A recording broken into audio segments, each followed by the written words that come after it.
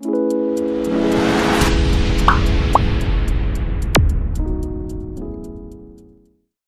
unseating propeller from the tail shaft, the cover plates and cap are removed first.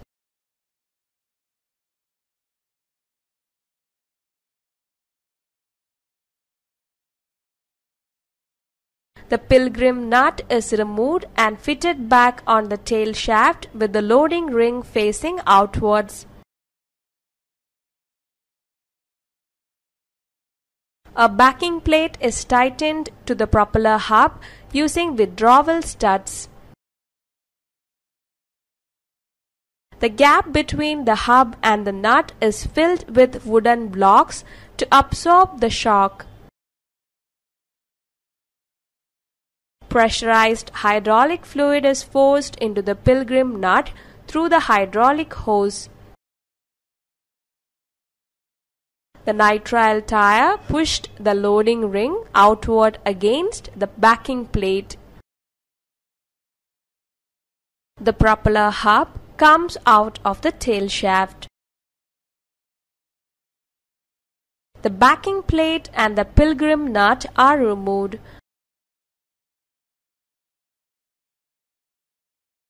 Propeller shaft is withdrawn and mating surfaces of the propeller and tail shaft are inspected. Propeller is mounted on the tail shaft without damaging tail shaft threads. The pilgrim nut is fitted back with the loading ring facing inwards. A hydraulic hose from the pump is connected to the pilgrim nut. Pressure is applied on the pilgrim nut as specified in the push-on pressure charts.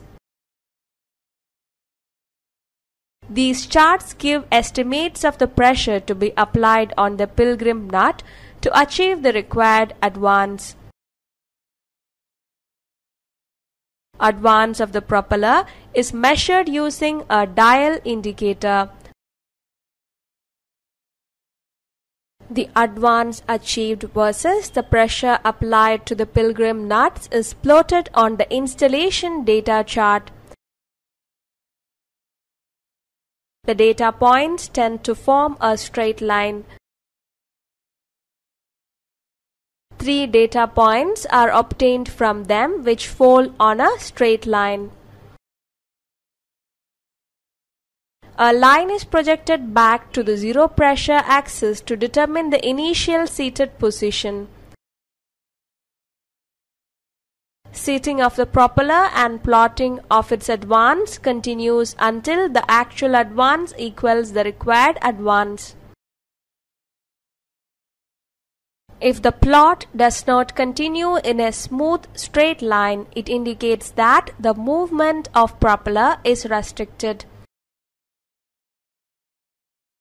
The restriction is due to misalignment of propeller and tail shaft. The propeller is removed and the fault is rectified before continuing the seating process.